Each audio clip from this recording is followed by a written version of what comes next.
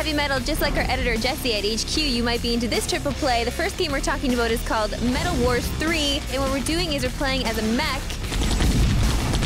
Oh my god, the controls are awful. Yeah, they're terrible. And your mech is really slow too, so it doesn't really help. You're walking really slow up to these turrets, and it's just this lumbering, slow process.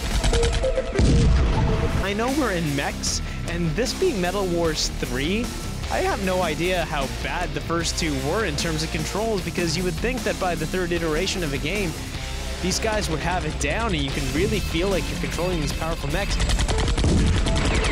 I just don't understand why anyone would want to play this really clunky iOS game when they can go onto their PC and play one of the best, if not the best, mech game ever, Hawken. Well, now Titanfall is going to be coming up too, right?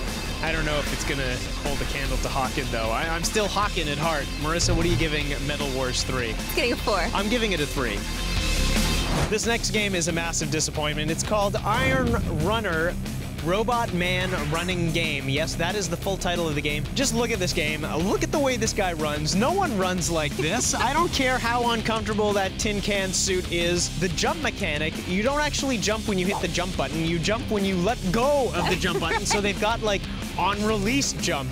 Why would anyone ever do that as a program? It took me forever to figure that one out. When you use the shooting mechanic, it's so funny the way it kind of like shoots the...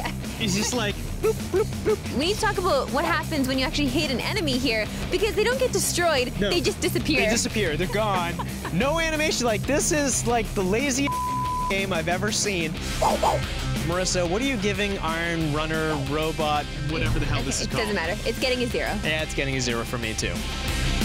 COntra Evolution is the title of our last game in today's heavy effing metal triple play. Now, playing it on the iPad, I did enjoy that it was revamped graphically. I thought these new graphics looked amazing.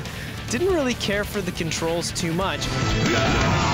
I can't really say, as a newcomer to the COntra franchise, I can't say that I really enjoyed myself with this one. I don't blame you. Right. I'm certain that fans of the franchise, just like yourself, are not going to want to go into this one at all. Like, I can't imagine paying for this game and then having these freemium models pop at you all the time, and then having it be an easier experience, which is fine for people that are just jumping into it for the first time. Yeah, it just doesn't feel right. I really admire what they were trying to do with the graphics here, updating it, making it look really crisp and neat, adding 3D elements to a lot of the bosses. It just feels like it's way easier than it should be, and it also just feels crappy to play. Like, it just doesn't feel good. Marissa, what are you giving COntra Evolution? It's getting a 4. Yep, getting a 4 from me too.